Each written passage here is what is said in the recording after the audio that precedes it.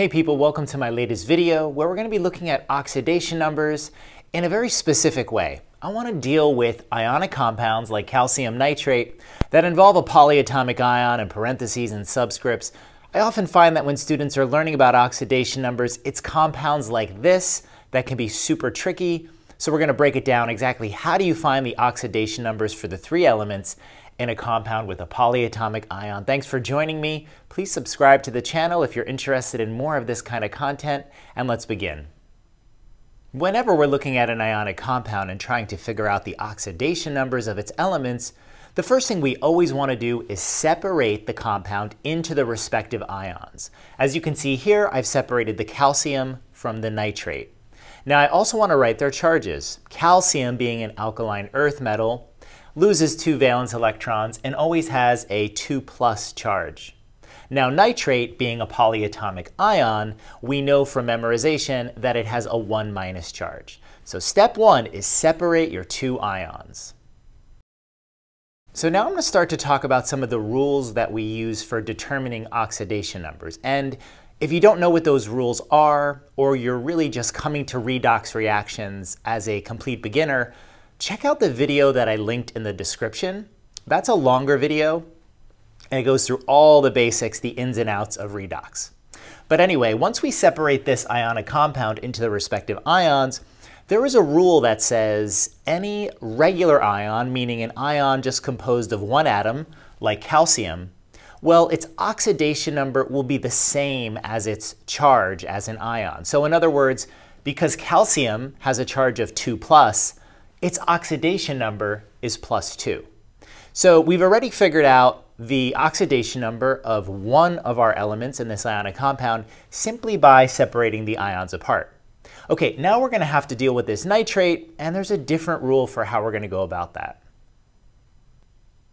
So polyatomic ions are actually molecules. They're covalent compounds with a charge.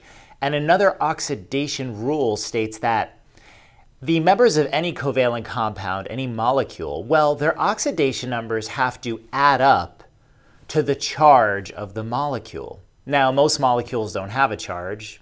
Their charge is 0, so the oxidation numbers have to add up to 0. But for polyatomic ions, well, they always have a charge. And in this case, nitrate has a charge of 1-. So in other words, when we add together the oxidation numbers of the nitrogen and the oxygen, taking into account the fact that there are 3 oxygens, well, the sum of all of that is going to have to equal -1. Okay, there's another rule that comes into play here.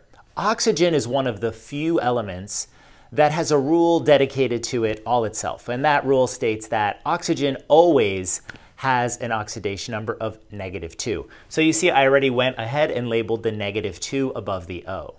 Now taking that rule, that oxygen is -2, and the other rule about the sum of the oxidation numbers for this polyatomic ion having to equal -1, I'm going to write an algebraic equation.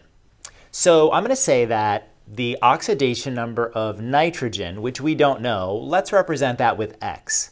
And when that's added to the oxidation number of oxygen, which has to be multiplied by 3 because there's 3 oxygens, well, altogether that has to equal -1 because that's the charge of the polyatomic ion. Now it turns out that we don't need a variable for the oxidation number of oxygen. We know based on the rule that it's going to be -2. So now we just have to solve this expression for X, which should be pretty simple to do. We're going to say that X added to a -6, which is the product of -2 and 3, equals -1. So now ask yourself, what number would have to go here such that when it's added to a -6, you have a -1 left over? That's right. The answer is going to be 5. So it turns out that the oxidation number of this nitrogen, based on the rule that we just used, is +5. So now we have our oxidation numbers for all of the elements in calcium nitrate. +2 for calcium, +5 for nitrogen, and -2 for the oxygen. Okay, let me put another example up here that you can try on your own. So this is sodium sulfate, another ionic compound that has a polyatomic ion in it. I'd like you to pause the video here, try to figure out the 3 oxidation numbers for the elements you see on the board, and come back when you're ready and I'll go through the answer with you. All right, here it is. The oxidation numbers are +1, +6, and -2. How did you do with that question?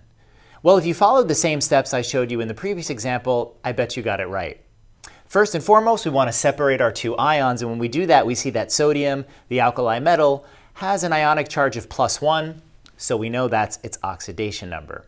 Now looking at the sulfate, SO4 2-, we know that we kind of need to use this algebraic approach because the sum of the oxidation numbers are going to have to equal -2. Now, in a similar way to the last problem, I only really need to think about the sulfur because there's a rule that says oxygen's oxidation number is always -2. So I'm putting in the -2 here times 4 because there's 4 oxygens, setting this equal to -2, solving for x, and that's how I got that x, the oxidation number of sulfur, is +6.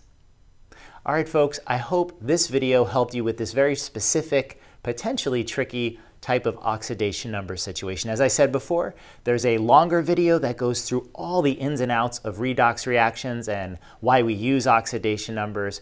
So please check that out if you'd find that helpful. And thank you so much for joining me today.